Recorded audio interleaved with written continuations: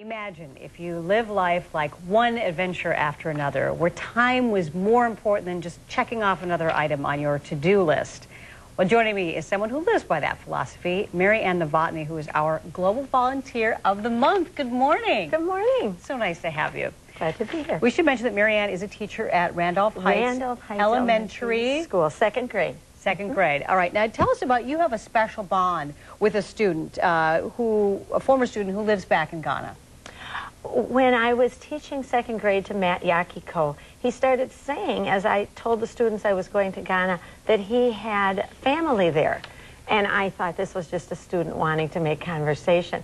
And then his family sent him there the end of May that year. And when I was there that summer, my co-teacher Ike said, I can get you to Bujuborum, which is the refugee camp where Liberians are.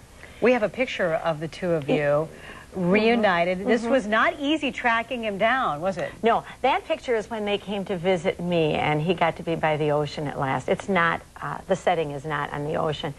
When we got off the bus, the nice lady that decided to help us was a nurse in camp, and she said, it'll be impossible. That's in their home.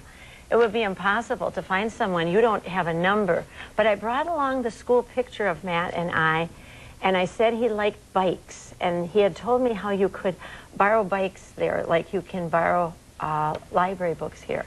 So we went to a bike place, and pretty soon everybody in the little village was helping us, and we were stepping across these open channels of water and whatnot, and under clotheslines, and we finally found him. One of the reasons you traveled to Ghana was because of the history with slavery there. I wanted to see the slave castles. Global Volunteers has teams going to Tanzania where you could do an animal safari kind of thing on the weekend, or if you go to Ghana, you could go to the slave castles. And my own family is mixed race, and I teach about the Civil War and slavery, and I really wanted to see the slave castles. And so our you could team bring that back go to your students as well. Yep.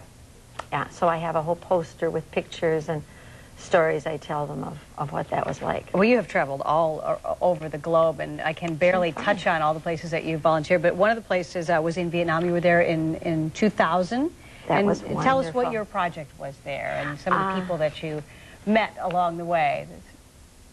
Tui, whose name means snow, interestingly enough, was the co-teacher, and we became close friends, and she took me to her Buddhist temple, and there were people on the team whose parents had left Vietnam, and we went with them and met some friends of their family that are still there. We went into a little hut where people came with a black and white picture, and they had a wedding picture of these fellow team members, mom and dad, that they'd never seen.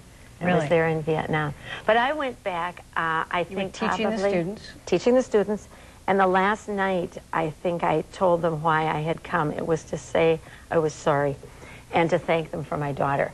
My children are all adopted, and my youngest is from Vietnam. And I think that was really the reason I felt drawn to go there. Bring back some pictures. Okay. Won't you?